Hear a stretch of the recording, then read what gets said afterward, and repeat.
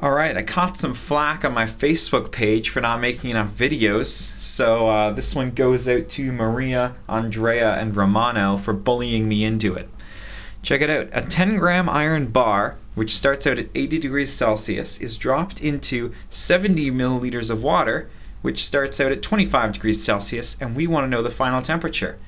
Obviously, if you drop a hot iron bar into room temperature water, in the end they'll be the same temperature, colder than the iron bar started at, but warmer than the water started at. This formula, Q equals mΔTc, tells you how much heat is exchanged when a certain mass undergoes a certain temperature change. Now, to figure out how much actual heat was transferred, we need something called the specific heat capacity, and it's different for everything. It's higher for substances that hold their heat better. See, water holds its heat pretty well. It has a heat capacity of 4.184 joules per gram degree Celsius. But iron is easier to cool off. It's 0.46 joules per gram degree Celsius. Anyways, this is done in something called coffee cup calorimetry, which is probably a lab you're going to end up doing. But this is how you end up solving a question like this.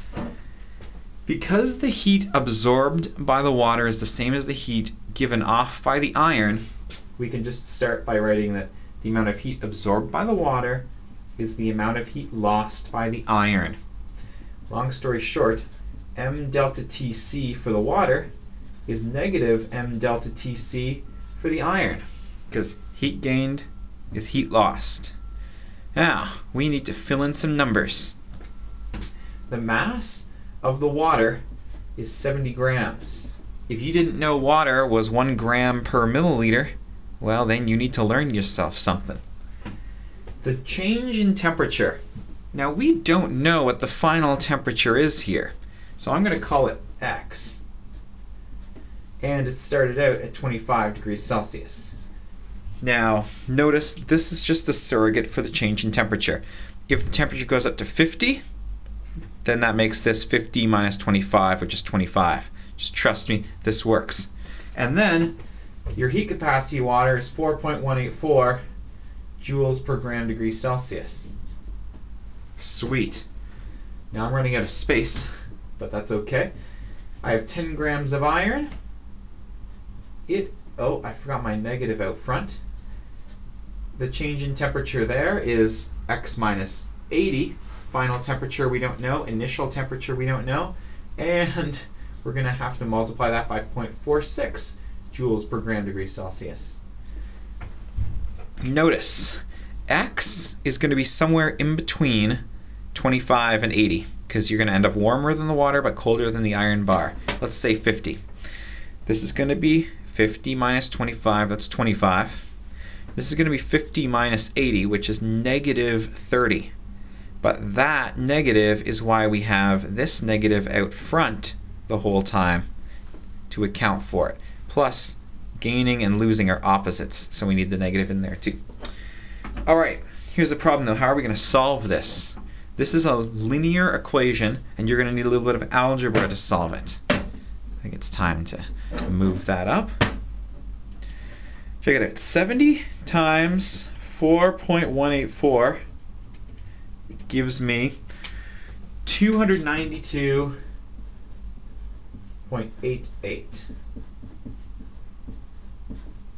And 10 times 0.46 ends up giving me 4.6.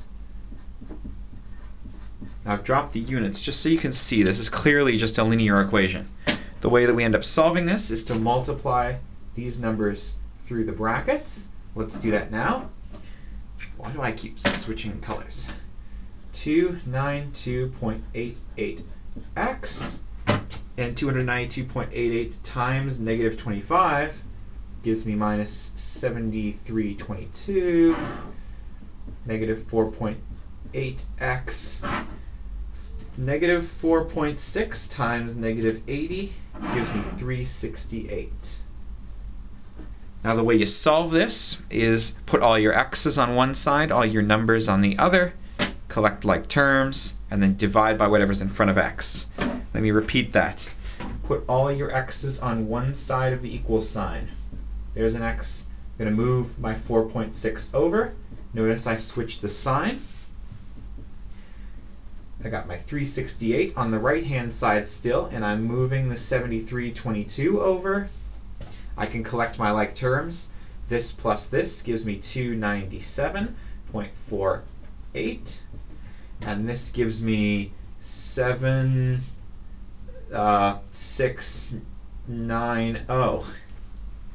How do you solve for x? Divide both sides by what's in front of x.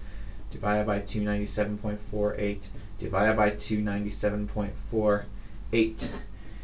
And the answer, x, which represents my final temperature, ends up being 7690 divided by 297.48. Now, if we're right, it's going to be between 25 and 80.